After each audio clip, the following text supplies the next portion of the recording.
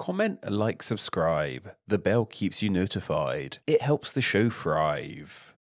Maths is a terrible subject studied by awful people, or maybe I'm just jealous because I sucked at it at school. It's really hard to know for sure, you guys. Though despite being seen by many as the subject that is the complete polar opposite to language and linguistics, a field of study I'm a tad more comfortable with but equally failed at school, it is full of interesting words. There are so many words in the world of maths that come from rather unique and interesting origins. Take the word of algebra, which still runs a shiver down my spine to this day. It comes from the Arabic al-jabra, meaning the reunion of broken parts, which makes sense as a lot of algebra is all about putting together missing parts of equations. Then we have arithmetic, which comes from the Greek arithmetic, which means the art of counting, which is probably the most romantic description of maths I've ever heard. Trigonometry is once again Greek and comes from their words of three and counter, which makes sense as it relates to the study of the corners of three-sided shapes. Calculus comes from fun root 2. It comes from the Latin calculus, which means reckoning. However, it initially meant a pebble used as a counter, which is really cute. Geometry is once again Greek and means measurement of earth. And of course, Pythagoras is named after the dumb dude who invented it. Maths is full of seriously interesting words, but perhaps the most interesting of them all is that simple word of maths itself. Or as my viewers from across the Atlantic Ocean call it, math. This is one of those popular points of contention between British English and American English. In British English, the word ends with an S,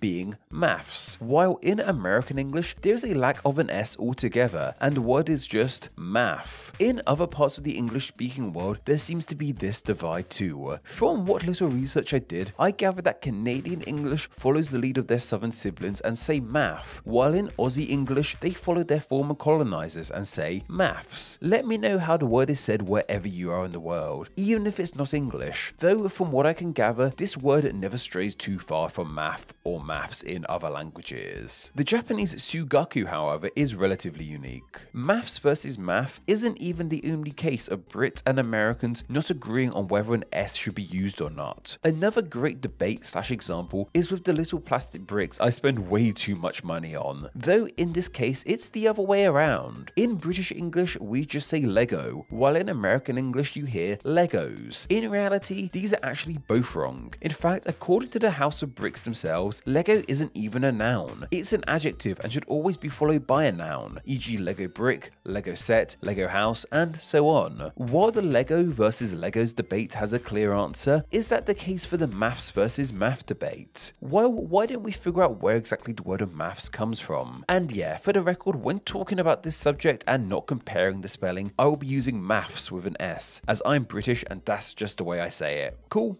Cool.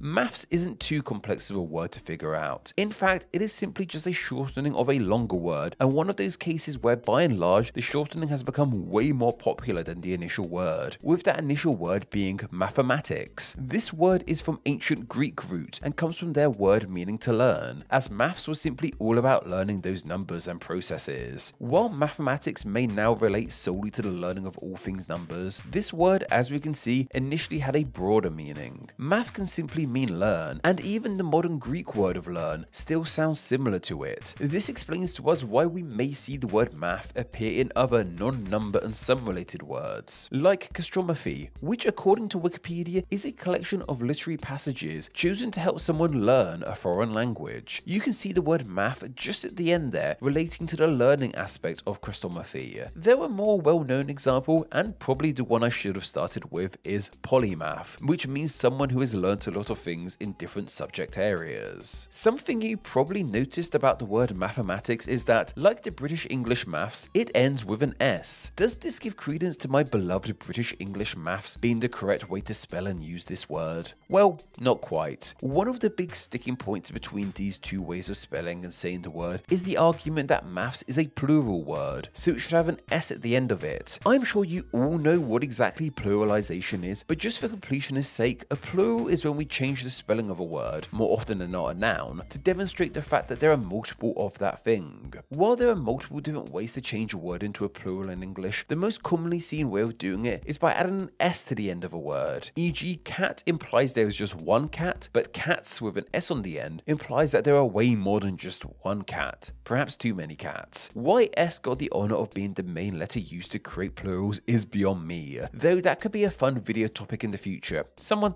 take note. Does this mean that mathematics, and in terms the British English shortening of maths, is a plural? Well, no, not at all. If a British school kid says something like, I have maths today, it means they have just one lesson on maths, or maybe a double period, and if that's the case, then may God have mercy on their soul. It does not mean they have multiple different maths lessons in different classes or anything like that. The same applies if a British kid were to say, I have mathematics tomorrow, though kids don't really call the subject mathematics, at least not in the schools I went to anyway. So how did mathematics end up being a singular noun that ends with an S? Well, while singular nouns that end with an S aren't completely unheard of, there's the likes of octopus and trousers, there's something else going on here. S is a letter with a ton of functions. Seriously, it is carrying the other 25 letters on its back. As well as being a letter that makes a sound in words unto itself, it can also, as mentioned, make words plural, and it can also be used to make words possessive. While these three functions of the letter S are quite commonly seen, it has yet another, not as commonly used function too. Sometimes S is used to make certain words into a singular noun. By and large, those certain words are adjectives. That might sound strange. Using S to make a word singular when making them plural is so often the case, but it makes a lot more sense if we look at some examples. New is an adjective that means something is fresh and recently created. However, when we add an S to the end of new, we have the word news. This is a noun and it's the name for current events of interest. News is also kind of singular too. Like if you say you are watching the news, it means you are watching just one news channel or one episode of the news, though it tends to be multiple news stories. There's also the adjective of acoustic, like we see with acoustic guitar, yet adding an S gives us the abstract noun of acoustics, as in, the acoustics are great in my shower. This meant the word started life as mathematic and then became mathematics, a singular noun that ends with an S. From this perspective, it makes sense as to why we have the British English shortening of maths. This word to them always ended with an S, even though they knew it wasn't a plural, so why change that in the shortened form of the name? British English has a habit of keeping with tradition, even if it isn't too logical. The earliest recording we have of maths in British English seems to come from 1911. Prior to this, most people were saying mathematics every time they needed to talk about the study of numbers. Can you imagine? It sounds tiring. Though this shows us that British short form of this name has been around for over 100 years. And while that is a pretty long time, what's really impressive is the fact that the American English shortening of math is actually even older. We have evidence of math in American English dating back to 1829. If you believe in the school of thought that whatever came first is the right answer, then that should clear things up for you. But it makes me, and hopefully yourself, wonder why this change in the English language happened. Why was it this word gained an S in British English / lost an S in American English? Well, this is just my own theory on the matter, but I think it has to do with the fundamental approach in which British and American people take with the language. We have highlighted British and American English in previous videos, and when it comes to spelling in the two varieties of English, it seems that British English takes a more traditional approach. British English tends to keep spelling the same way it has been for many years, out of a sense of tradition and respect for the language, despite how illogical it may seem when compared to how those words are actually pronounced. American English doesn't seem too bothered about holding onto these traditional spellings of words, and are more than happy to be a lot more logical with their take on the language. They, more often than not, spell words in the way in which they sound. Take the word centre, which in British English is spelled C-E-N-T-R-E, whereas in American English it is spelled C-E-N-T-E-R. You cannot deny that the American spelling makes way more sense in regards to how this word is pronounced, while British English has kept on using the version of the word that came to them via the Norman invasion all the way back in 1066, because tradition, aka peer pressure from dead people.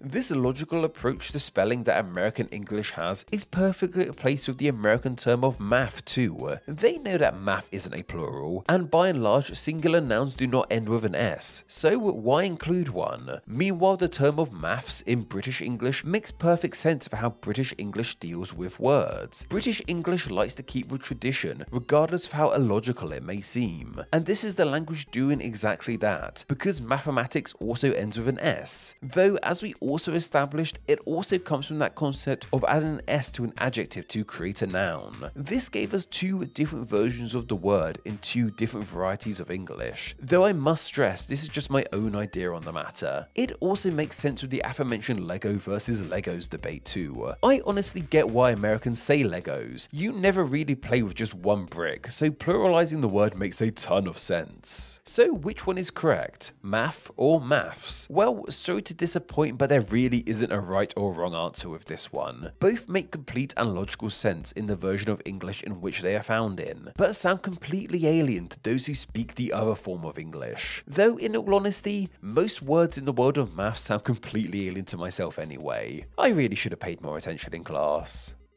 This video topic was suggested by Amorka over on my Patreon. Every Wednesday, I put up a video request post over on my Patreon for my awesome patrons to leave video ideas on. I then pick one of those ideas to be turned into a video the following Wednesday. So if you have a great idea for a Name Explain video and wish to enjoy Name Explain videos ad-free as well as get exclusive content, then why not support the channel on Patreon? It takes just $1 a month to help the channel in a huge way and gets you all of these amazing benefits. Visit patreon.com/nameexplain or click the link down below.